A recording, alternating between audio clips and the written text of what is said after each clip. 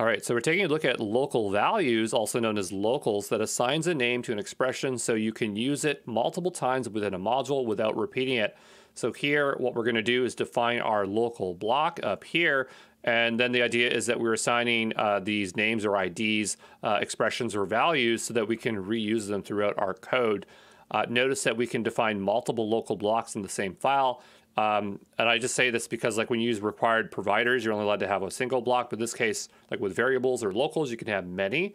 And you could even nest them within each other. So notice down here, we're referencing local within a local. So that's totally possible. And I imagine it's in the order to which it is specified. We can do static values or computed values. So we can actually, here's a function, right, an expression, and then it'll output a value.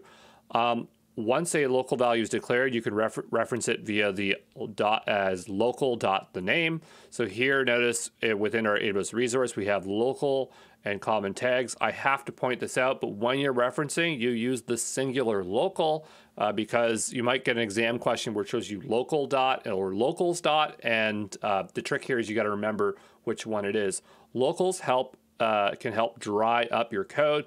It is best practice to use local sparingly since it's in Terraform, it's intended to be declarative, and overuse of locals can make it difficult to determine what the code is doing. This all comes back to describing Terraform as declarative plus, where they give you functionality that's imperative-like. But the idea is that, if you overuse these, you can run into trouble, okay?